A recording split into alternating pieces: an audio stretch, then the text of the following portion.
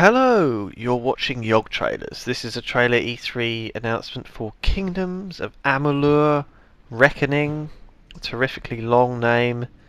It's a game that I'm not actually sure what it's about. It looks a bit Fable-ish though, doesn't it? Looks quite very Oh, pretty. it's quite pretty, isn't it? Is it an MMO or is it a third person hack and slash or? What do you think? It's not an MMO, is it? It won't be an MMO. It'll be like Fable, I'm sure. It looks quite a lot like an MMO. I don't know. It's hard to tell, isn't it? It's all looking quite familiar, isn't it? Oh, apparently it's the lead designer of Morrowind and Oblivion is acting as the lead designer. So Whoa! yeah, Grief. that's quite interesting. 5 distinct regions, 4 playable races, 3 class trees.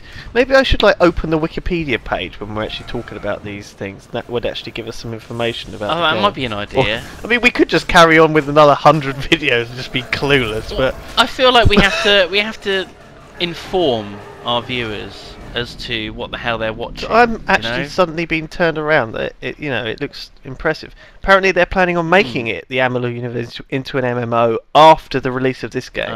So, Depending on how successful it is and how much money it makes, I guess. yeah, there you go. Exactly.